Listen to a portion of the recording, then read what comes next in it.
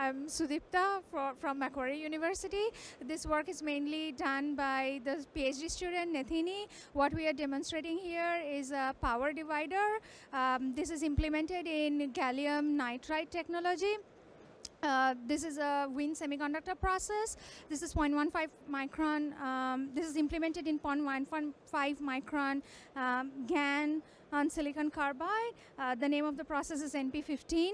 What we are really demonstrating here is a compact power divider. We are using two technologies in here. One is the stepped impedance line, which you can see here, and the other method that we are using is the capacitive loading.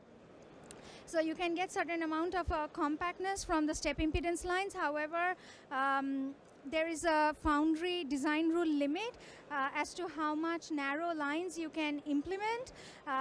So that limits the amount of the compactness that you can get from the step impedance line. So we are using a second method, which is the shunt capacitive loading, which we implement at port 1, and that gives us further compactness. And in this graph, we are showing the trade-off between the compactness that you can get and the fractional bandwidth. So the shunt capacitance, it does help with the compactness of the overall power divider. However, it limits the fractional bandwidth. So there's a trade-off, and you have to select the capacitance wisely.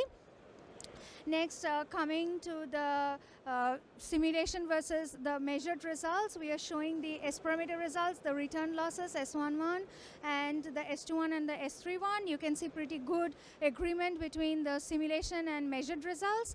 The measured results are shown in the solid lines in 3 colors, representing the data from measured data from 3 instances.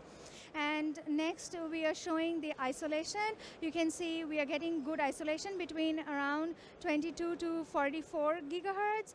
Then we are presenting the magnitude and the phase imbalances at the 2 output ports. What we have achieved is measured insertion loss of less than 0.8 dB between 22 to 44 gigahertz, and the measured average magnitude and phase imbalances are less than 0.06 dB and 1.1 degree respectively between 5 to 44 gigahertz, and we have achieved a fractional bandwidth of 69%.